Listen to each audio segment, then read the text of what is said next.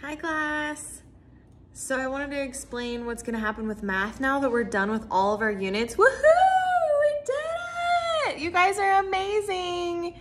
Thank you so much for working hard, finishing Unit 7 and then doing all of Unit 8 on online learning. You guys are stellar. I'm very proud of you. Some of you might feel a little bit uncomfortable with those things, but it's okay because they were like the concepts and topics that were like least important, if you can call it that. They were like the least important things as far as what you need to take with you in your math knowledge into the next grade. So now that that's all over and you don't have to worry about it anymore, what's gonna happen now for the rest of the year is we're gonna start reviewing the math concepts that really do matter and that you need to have mastered before you move on.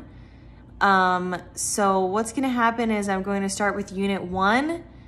Way back at the beginning of the year, we did Unit 1, and so we're gonna start with that again. And I'm going to give you a little quiz to see what you remember, and then based on your results, I will then assign you work for the rest of the week to help you